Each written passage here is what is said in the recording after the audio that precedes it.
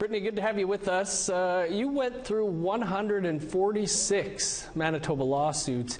Can you tell us what they were about? Yeah, so I requested all the civil lawsuits filed against the Catholic order known as the Oblates of Mary Immaculate.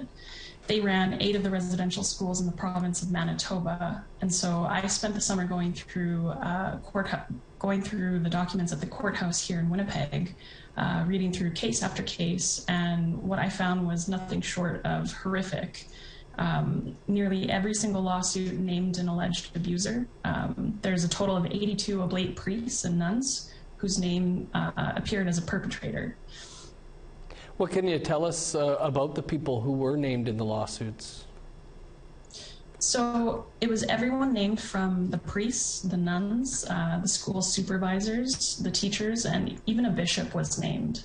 And many names came up multiple times in separate lawsuits over the decades, including Father Plamondon, who was named in 32 individual lawsuits, as well as Father Arthur Massé, who was recently charged with indecent assault at the Fort Alexander Residential School.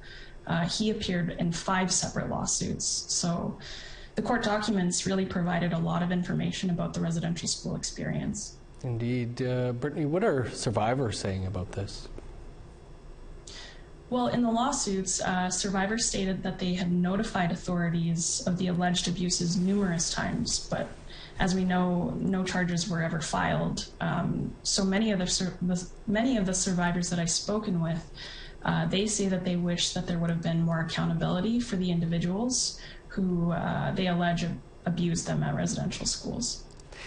Well, Brittany, important work. Looking forward to the episode. Thanks for taking some time to talk to us about it.